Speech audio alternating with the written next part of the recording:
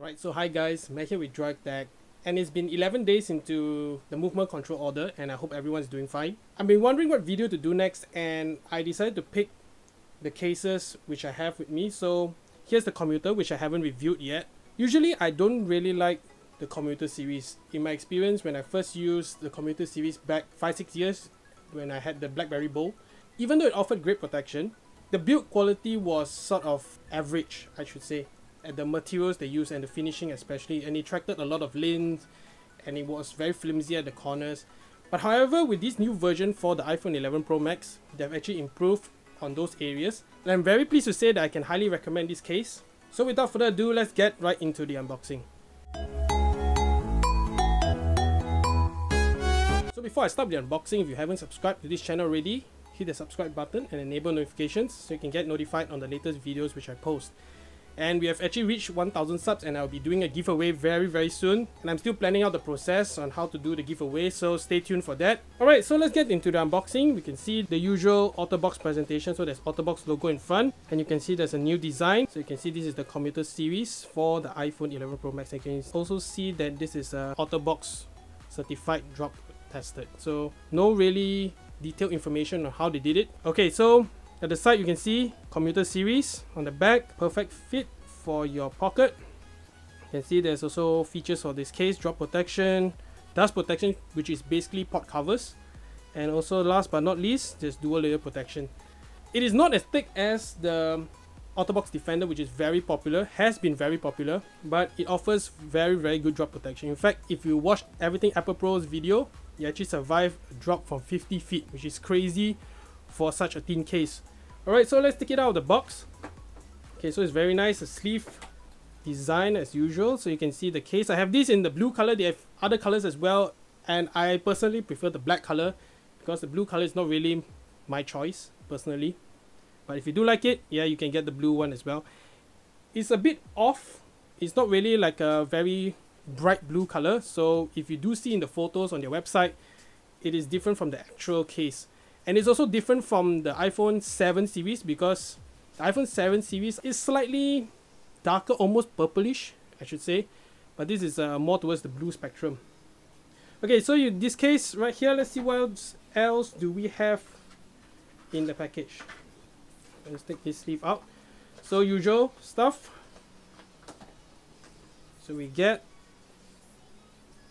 Australian limited warranty, and also this is a global limited warranty. So from my experience, Otterbox has been very good with their product, so I didn't really need to claim any of the cases so far. Okay, let's put everything back and let's focus on the case itself. Okay. Alright, so here's the Otterbox Commuter. You can see at the bottom we get the Otterbox branding, which is etched into the back portion of this case. And you can see there's also a black ring, so it will avoid flashbacks from the flash if you do use it.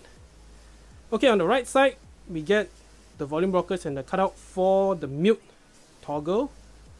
Okay, this is where the dust protection is, so this is actually a dust cover. However, this dust cover works well if you are using wireless charging, in my opinion. If you are using wired charging, this kind of gets in the way, so it like pushes up on the cable a little bit. You can see from here. So on the left side, we have the microphone, and on the right side, we have the speaker cutout.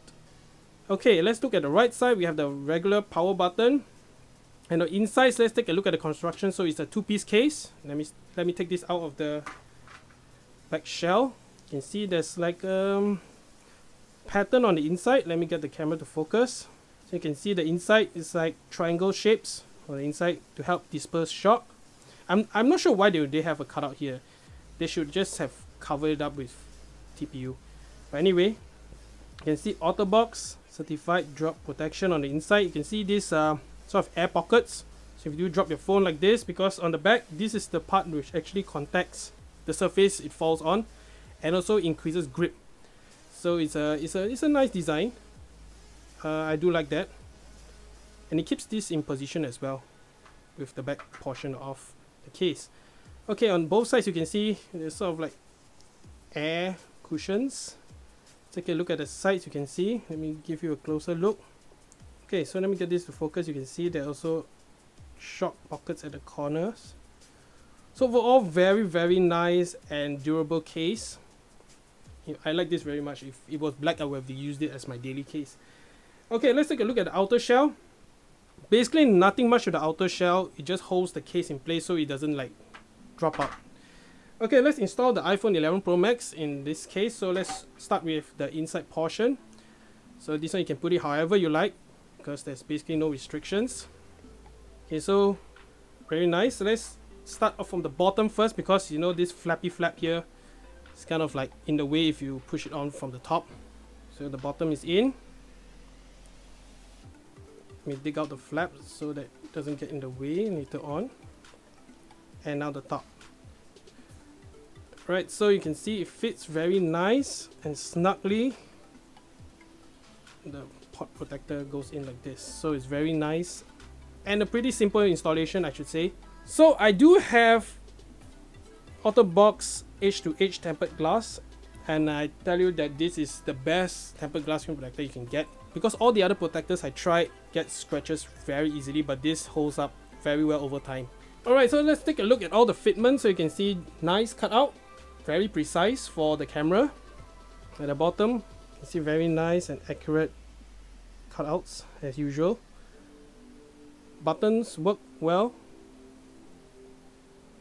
And also on the left side, volume buttons work. You can hear the click. There's a generous amount of space for the mute toggle. So overall, this case is a case that I didn't like at first, but over the generations and over time, they have actually improved the case so that it is even more durable than before. And it doesn't attract too much lint. In fact, I would prefer this over the Otterbox Defender, which I'll be reviewing next, most likely. Alright, so that's all I got for this video. I hope you guys like it. Hit the thumbs up button, and I'll leave the link to purchase this case in the description below. So thanks guys for all your support. I'm really excited with my 1000 subs, and the giveaway I'll be announcing soon. So stay tuned, and I'll see you guys in the next video.